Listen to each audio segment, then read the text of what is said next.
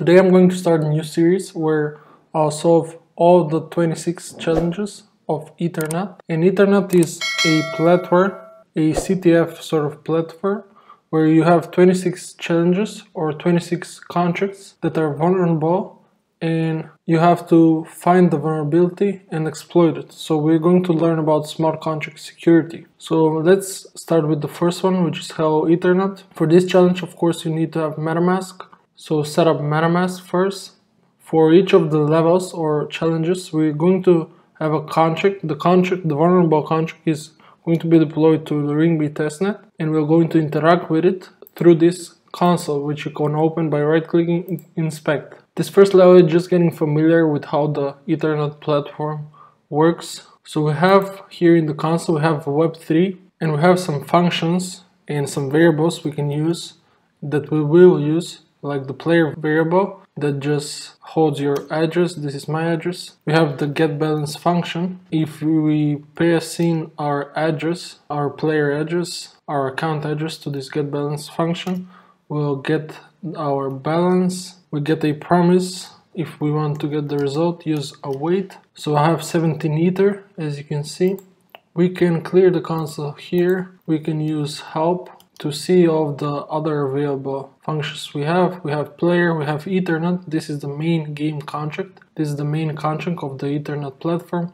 We're not going to really interact, I don't think, with the Ethernaut contract, because we'll have a new instance, new contract for each level. For example, we have a two-way function that allows you to convert Ether to way. So if we want to convert 1.2 Ether to way, this is how much way it is. Ethernaut is the contract. We can say Ethernaut to see the contract and its methods. We can see its address by saying Ethernaut.address. If we look up this contract, this is a real contract deployed on the Ring-B testnet. If we will look up this contract and go into the contract source code, go into write contract, these are all the functions you can write to. So this is the contract we use to create new level instances. Just looking at this so you can see how things work under the hood. Not really going to create level instances here, but if we go into transaction, you can see a lot of people interacting with this contract every few minutes or so, submitting and creating new level instances. And our contract, our vulnerable contract for each level is going to come in this format, and we'll have to use this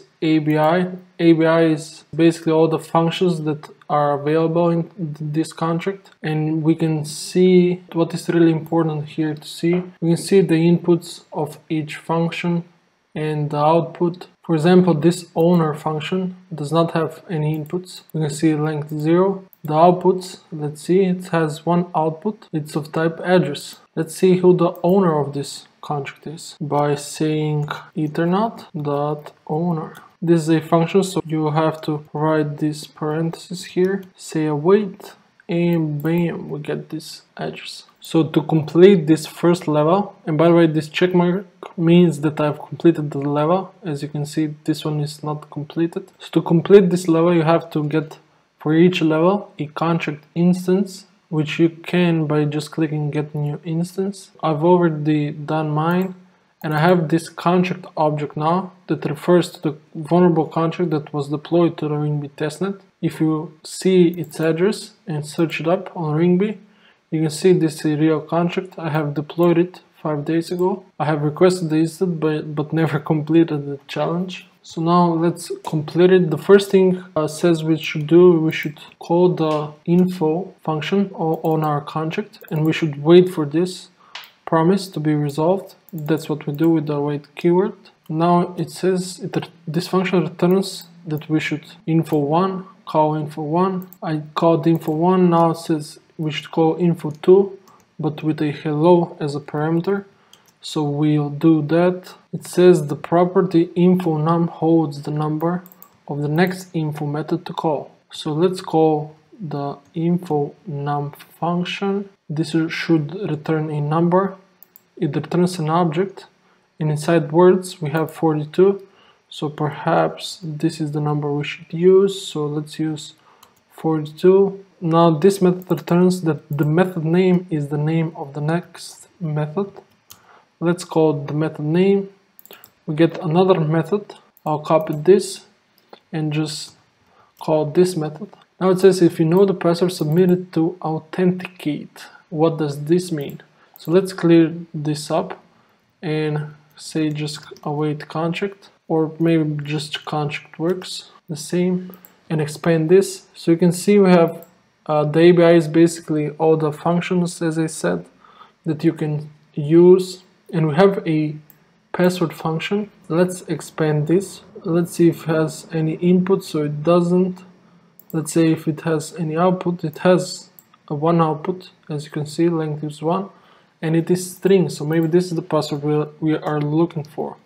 So say await contract.password. It returns Ethernaut 0. So let's check out this authenticate function that we have. So contract expand authenticate, and let's see, does this function have any inputs or outputs? So go into ABI, authenticate, and as an input it takes a string, so this is the password probably, and it doesn't have any output. So let's go ahead and say contract.authenticate, and this is where we complete the level, and of course paste in the password. This will prompt you to submit a transaction to the RingB testnet. Click on confirm. So the transaction was mined. We can see this on the RingB Explorer, and if you believe you have solved this challenge, now click on submit instance. This will prompt you to do another transaction.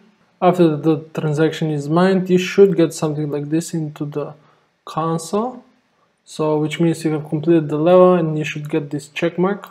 So good job. And we get now the source code of the contract we interacted with, and this is important to see. So we had the password stored inside this string variable. This was a function, if you remember, that we called, but whenever you have public variables in Solidity, Solidity basically automatically creates a getter function for them.